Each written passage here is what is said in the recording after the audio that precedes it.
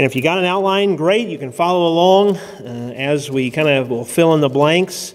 If not, you can act like you're taking notes or whatever you need to do. But we're glad that you're here tonight. Jeremiah 31. And when you find Jeremiah 31 and verse 31, if you're physically able, if you'll stand with me and we'll read just a few verses here of Scripture as we dive right in tonight. Looking at the remaining portion of those major prophets, Jeremiah through Daniel. So, Jeremiah 31, look at verse 31. Behold, the days come, saith the Lord, that I will make a new covenant with the house of Israel. All right, so time out. New covenant and the words New Testament are really interchangeable. They're really the same thing. New covenant or New Testament. I will make a new covenant with the house of Israel and with the house of Judah, not according to the covenant that I made with their fathers in the day that I took them by the hand to bring them out of the land of Egypt, which my covenant they break, although I was an husband to them, saith the Lord. But this shall be the covenant that I will make with the house of Israel. After those days, saith the Lord, I will put my law in their inward parts and write it in their hearts, and will be their God, and they shall be my people.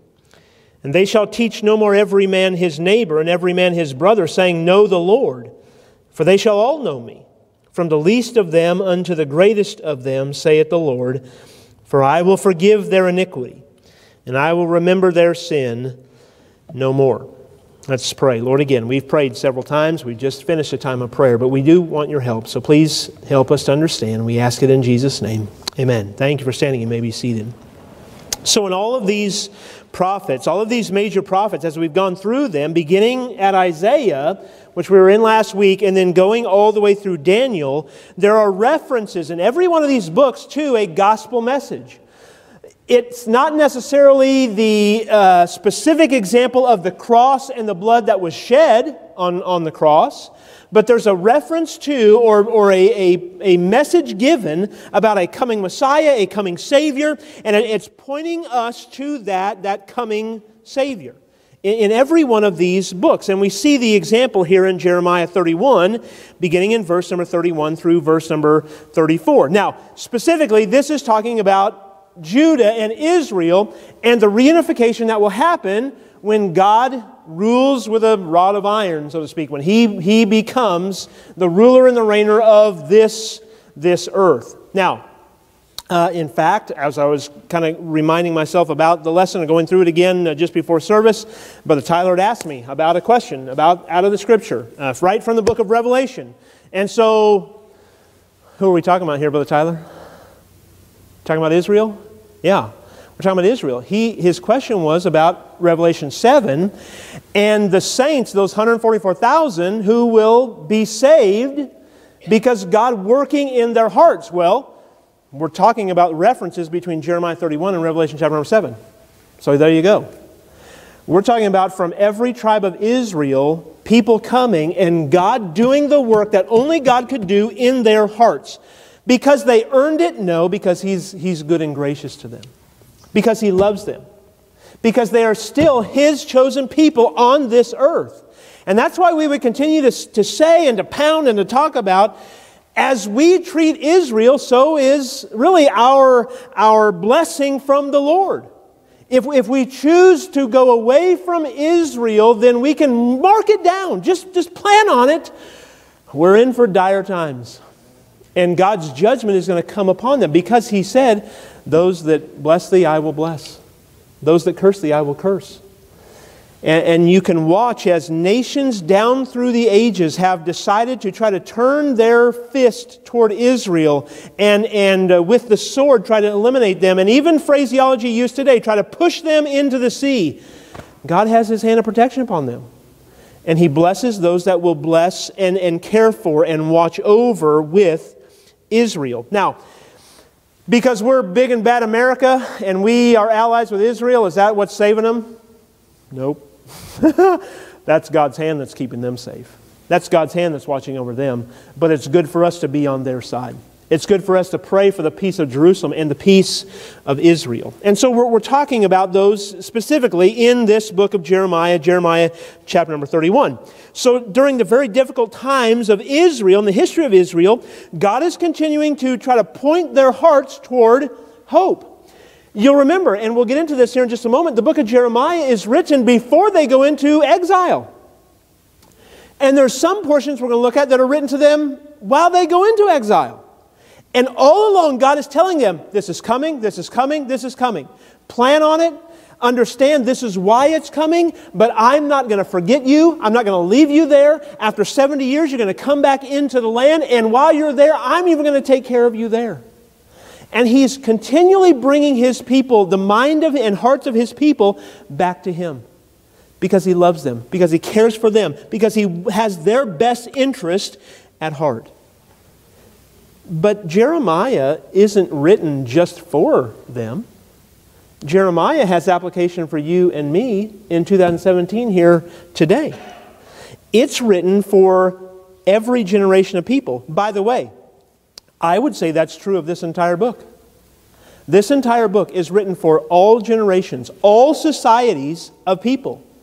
And it's amazing to me. That ought to be encouraging, because as I thought through that this afternoon, you understand that God is big enough and strong enough and wise enough to bring over hundreds of years, over 40 authors together to write this book together. And it's applicable to every society that has ever been on the face of the earth. That alone is a miracle. That God, it crosses every socioeconomic boundary. There's no part of town where this book is not relevant. There's no slum that's poor enough that cannot understand what God is saying in this book. It's for anyone and everyone. And that, to me, again, is a miracle of this book and a miracle of our God. He's big enough to be able to do that. And so how dare we just throw this book into the front part of our car and not pick it up again until next Sunday? We ought to be reading this and studying this and making this book a part of our life. That's why the psalmist would say, and the book of Deuteronomy, Moses would write, hide this book in your heart, because there's something special about this book. This book is different than any other book you're ever going to read. This book will change your life. It has the power to be able to do that. It cuts down to the joints and the marrow. It sees your motives when no one else can see them. It knows why you do things. And so you read a passage of Scripture and it's like, man, I don't like that. I know, it stinks when you get convicted. No one likes that. And so you go out the door and you say with a smile on your face, boy, preacher, you sure stepped on our toes today. Yeah, I know, because I got mine mashed on in the week before doing the study. I know. It hurts. But that's what's so great about this book. It doesn't tell me how good and great I am, that I got a champion inside of me. It tells me you're a low-down sinner. And all your hope is that you have God's grace and mercy. And so you rest in that. And that's what He's trying to tell His people here in Jeremiah. And all throughout these major prophets that we've been going through, beginning again in Isaiah, going through Daniel, time after time after time after time, God is pointing His people, He's pointing us to Himself. And it's amazing. So let's jump in here with Jeremiah. And on your outline there, if you've got one, the theme of Jeremiah is enduring hope. Enduring hope. There is judgment. Oh, there's no question about that. There's judgment all through the book of Jeremiah. But also there's restoration. There's those themes there. And then looking forward to future events when God is going to work and move on Israel's behalf. So turn back to chapter 1, Jeremiah chapter 1. And we're going to learn just a little bit about Jeremiah. Jeremiah 1, look at verse number 1. Do you know that Jeremiah was the son of a priest? He's a preacher's kid. He's a PK, so to speak. He's a priest kid. Look at verse number 1 of Jeremiah 1. The words of Jeremiah, the son of Hilkiah, of the priests that were in Anathoth in the land of Benjamin.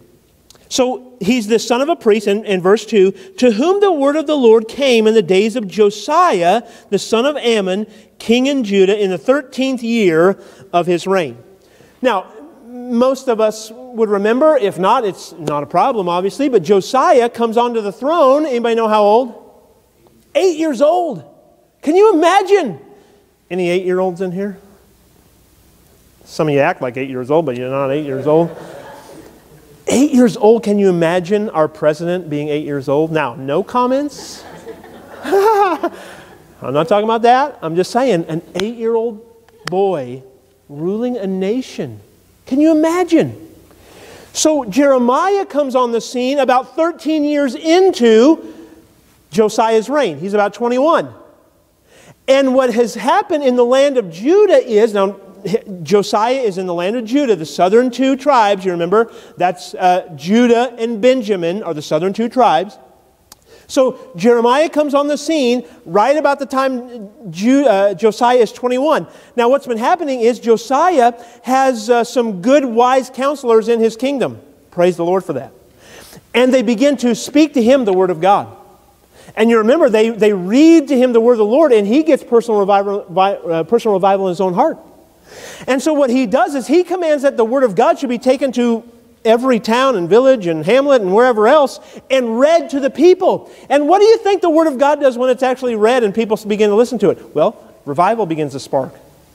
And so the nation is going through this time of revival. Well, Jeremiah comes on the scene again about 13 years into Josiah's reign.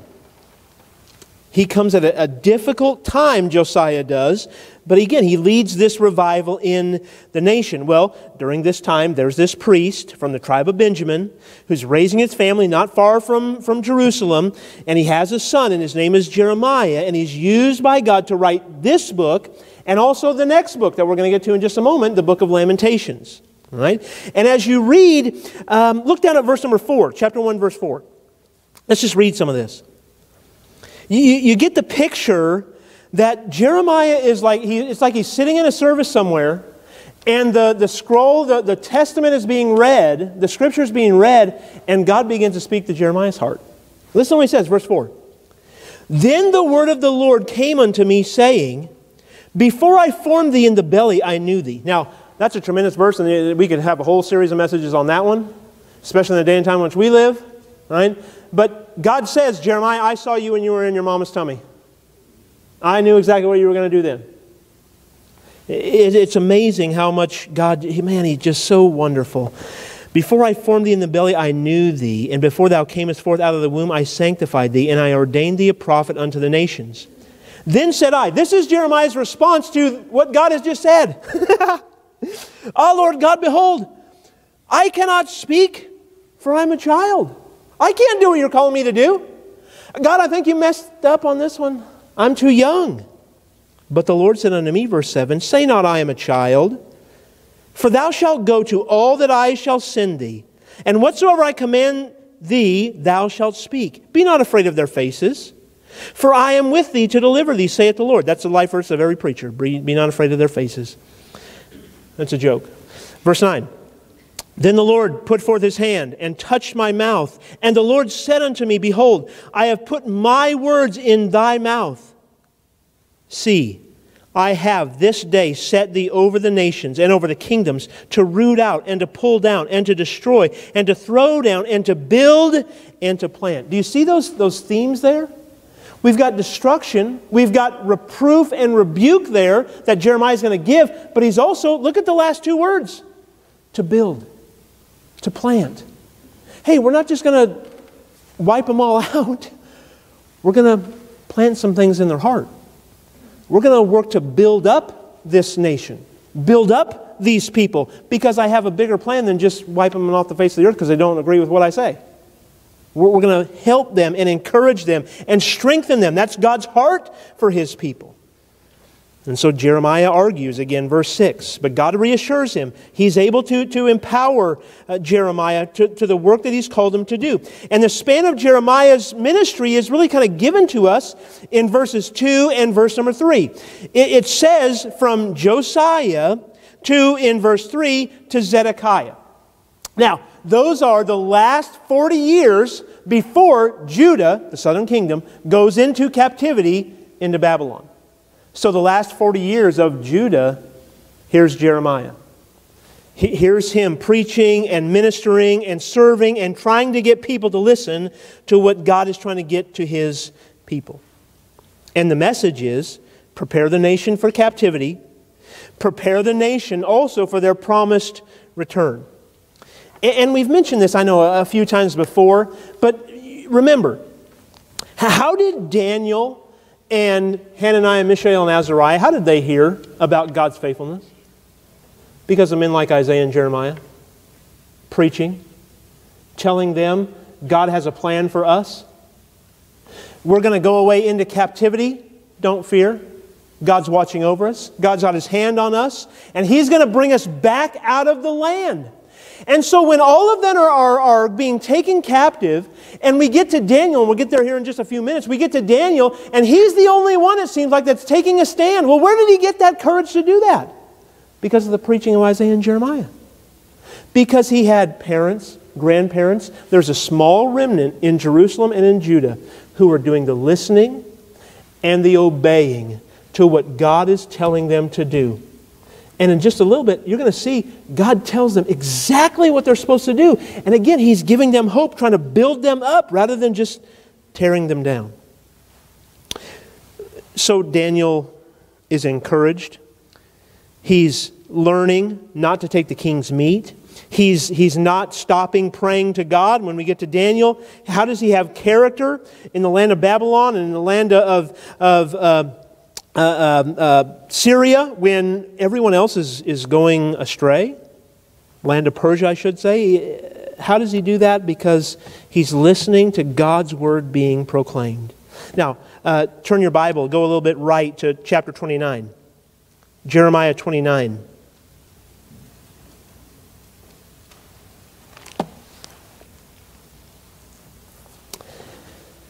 So, Jeremiah has portions where he's written to them before the exile, before they go into captivity. Chapter 29 is a letter that Jeremiah writes to those who have just recently been taken captive by Babylon and are now in captivity in Babylon. They've just recently got there. This is God's word through Jeremiah's pen, so to speak, to those people. Notice what he says, chapter number 29, verse number 1. Now these are the words of the letter that Jeremiah the prophet sent from Jerusalem unto the residue of the elders which were carried away captives, and to the priests, and to the prophets, and to all the people whom Nebuchadnezzar had carried away captive from Jerusalem to Babylon.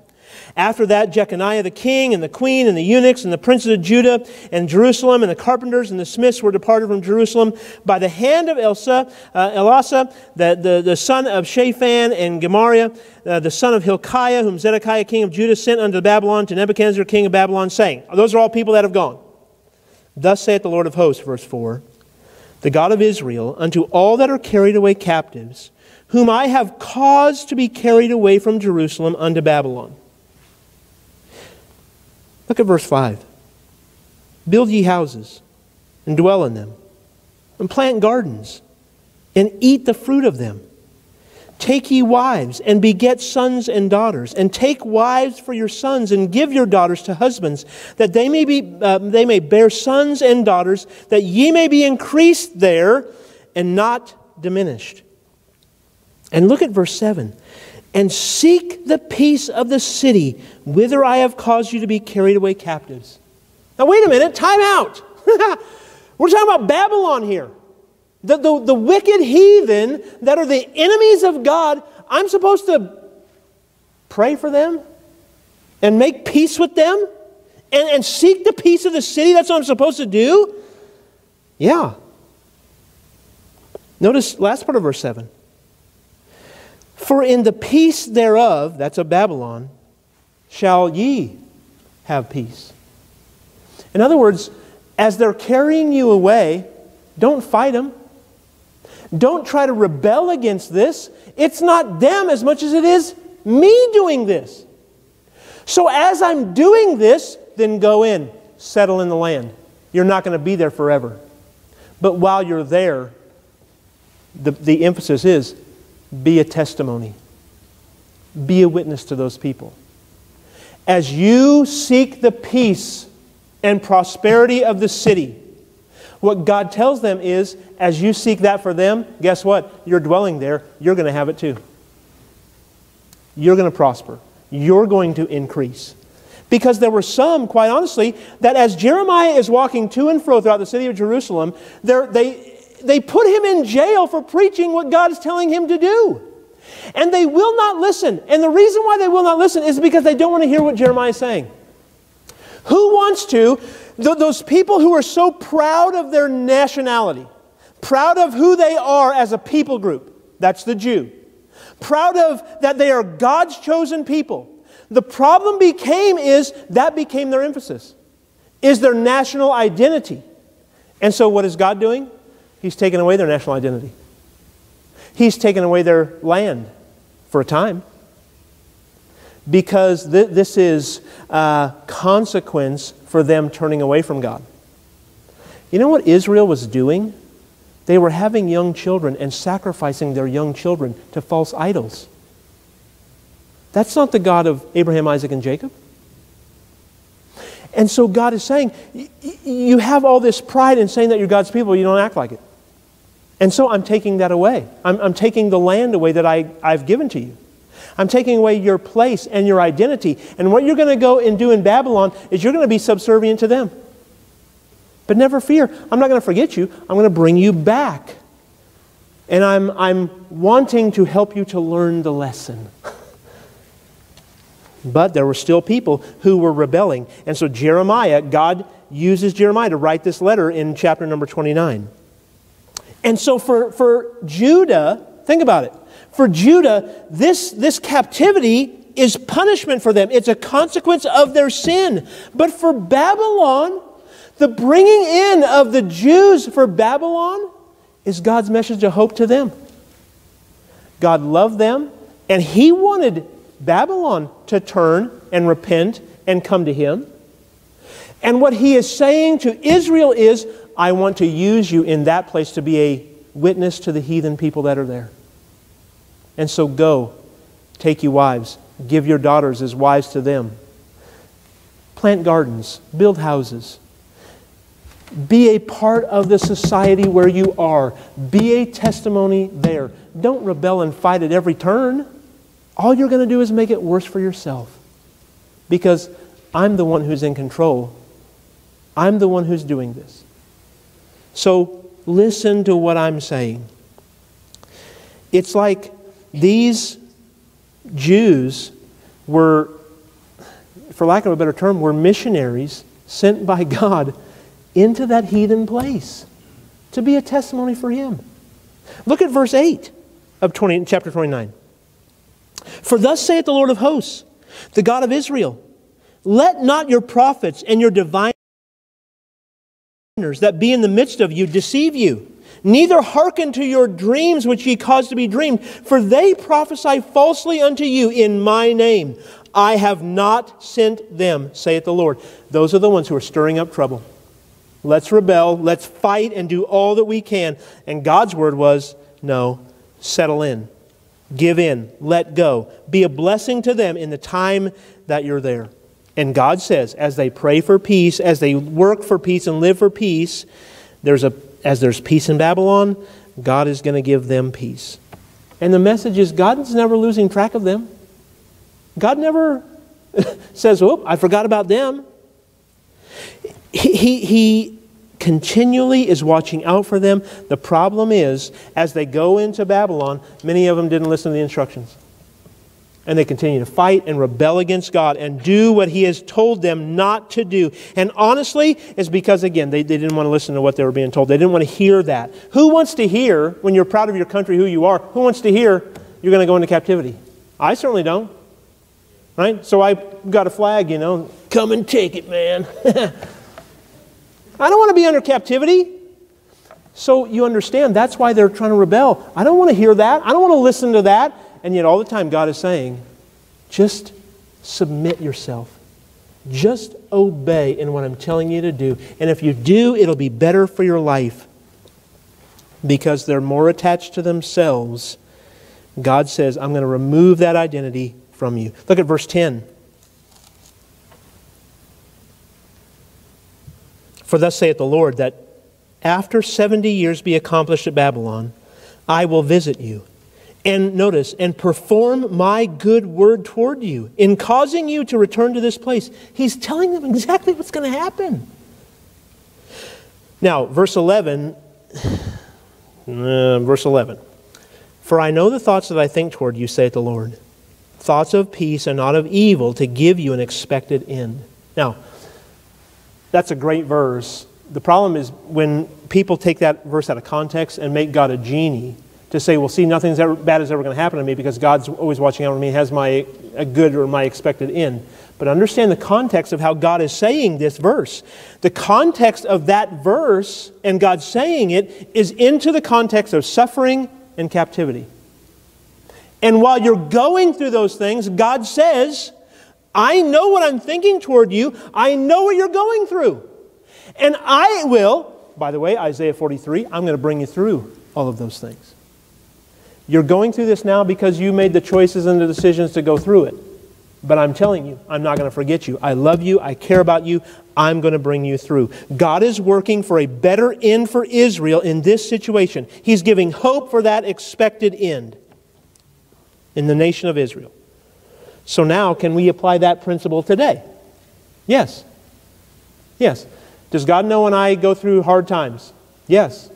Yeah, does God know when the valleys of my life are that maybe no one else does? And I put on a happy face because that's what I think I'm supposed to do. But does God know? You better believe that He does. And He loves me enough to say, son, daughter, I care for you. I will bring you through. You trust me. Don't go looking at everybody else for help. You come and you trust me. I'll deliver. I'll give strength. When my strength is weak, His strength comes, and my strength is made perfect in His strength. Man, that's much better. Look at verse 12. Then shall ye call upon me, and ye shall go and pray unto me. And notice, and I will hearken unto you. And ye shall seek me and find me, when ye shall search for me with all your heart. And I will be found of you, saith the Lord. And I will turn away your captivity, and I will gather you from all the nations, and from all the places whither I have driven you, saith the Lord. And I will bring you again into the place whence I caused you to be carried away captive. Did God do that? Yep. Remember those books of Ezra and Nehemiah that we read? Yeah, He brought them back. Brought them back into the land, helped them to rebuild that temple. They rebuilt the wall around Jerusalem. Remember in like 56 days? Wow. It's amazing what God does when He does it and when we follow what it is He tells us to do. Again, the message here is judgment, yes, but hope, yes. Judgment and hope. So, here's the divisions into Jeremiah, and we'll go quick here. Chapters 1 through 45 is God's plan for Judah. Chapters 1 through 45 of Jeremiah is God's plan for Judah. Now, who's Judah? Southern two tribes, right? Judah and Benjamin. That's the king that's been carried away into captivity in Babylon. Now, question. What's been going on in Israel, the northern 10 tribes?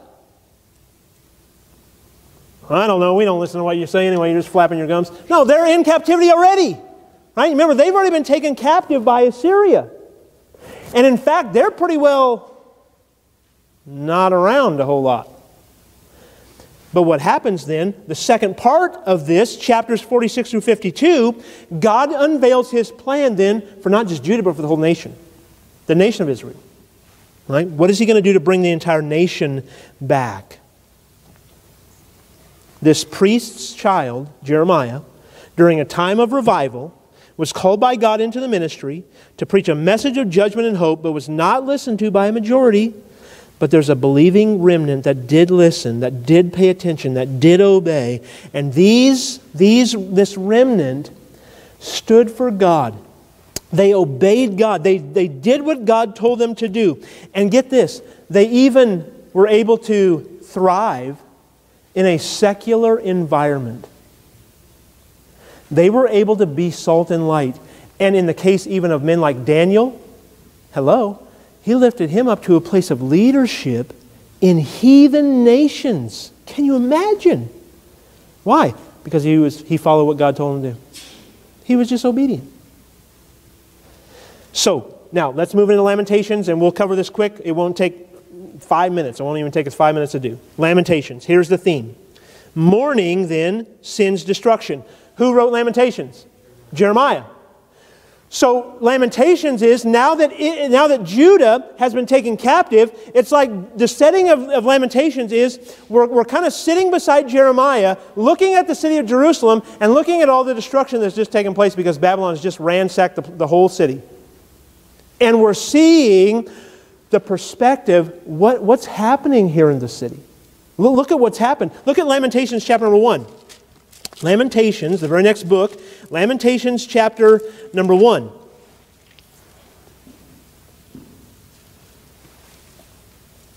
Here's Jeremiah's perspective as he's looking around at all this destruction. How doth the city sit solitary? Notice, that was full of people. How is she become as a window? She that was great among the nations and princess among the provinces, how is she become tributary? She weepeth sore in the night, and her tears are on her cheeks. Among her lovers she hath none to comfort her. All her friends have dealt treacherously with her. They are become her enemies. And it's just, man, everywhere Jeremiah looks, there's destruction. And that's the name of the book, is Lamentations. He's lamenting over this fact. But as you think about the truth of the passage of Scripture here, and you think about all that's gone on, it's not just Jeremiah that's lamenting over the city. In a deeper respect, it's God that's weeping over the city. He is giving His lament over Jerusalem and their disobedience to Him, their rebellion against Him. In fact, when you're going to see it again in the New Testament, when Jesus sits over the city of Jerusalem and He weeps for the city and says, Jerusalem, Jerusalem, oh, how I would have gathered you as a hen gathereth her chicks, but you would not. That's the heart of God in the book of Lamentations. He's heartbroken about these people who will not come to Him. Now, here's the divisions of Lamentations. Chapter 1. Chapter 1 of Lamentations is a short book, but there's mourning over Jerusalem's destruction. Right? That's the entirety of chapter 1. We're mourning over the destruction of the city. Chapter 2 is God's wrath upon sin. And chapter 2 is, if you mark in your Bible, on chapter 2, I just wrote the word why. Why this has taken place. Why the lament in chapter 1? Because of the sin that's mentioned in chapter number 2. Because of the rebellion against God. Now, chapter 3 then is, I love Lamentations 3. It's hope in God's faithfulness.